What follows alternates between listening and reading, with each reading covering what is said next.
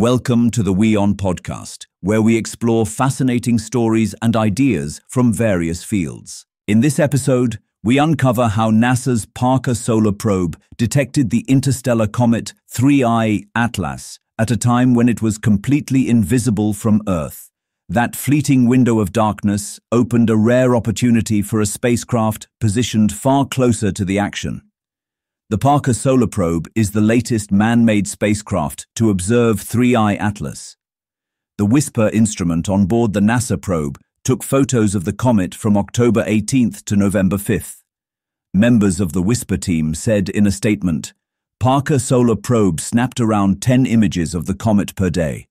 They added that during this time, Parker was speeding away from the Sun after undertaking its 25th solar flyby on September 15th.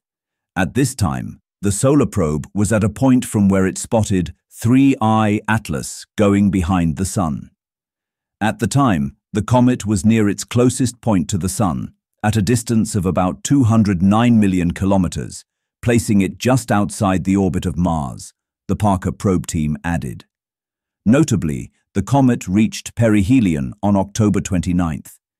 This observation is one of its kind, since 3I Atlas had become invisible from Earth as it sped towards the Sun. The glare of our star hid it from us, and none of the telescopes could see it. But this is right when Parker saw it, revealing what was going on with the comet. The images offer a valuable look at the comet over a period when it couldn't be seen from Earth because it appeared too close to the Sun from Earth's perspective, the team said. Notably, some scientists, who have been claiming that 3I Atlas could be an extraterrestrial probe sent by intelligent beings, had proposed that the object might use its time behind the Sun to slingshot itself using its gravity towards Earth. This is because it was practically invisible for days. However, thanks to Parker, we now have pictures of the comet from its time behind the Sun.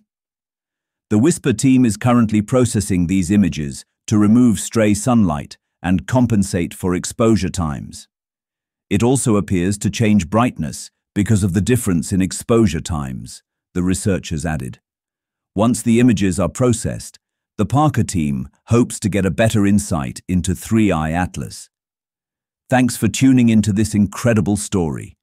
If this episode resonated with you, don't forget to hit the like and subscribe button for more captivating stories to come. Stay tuned.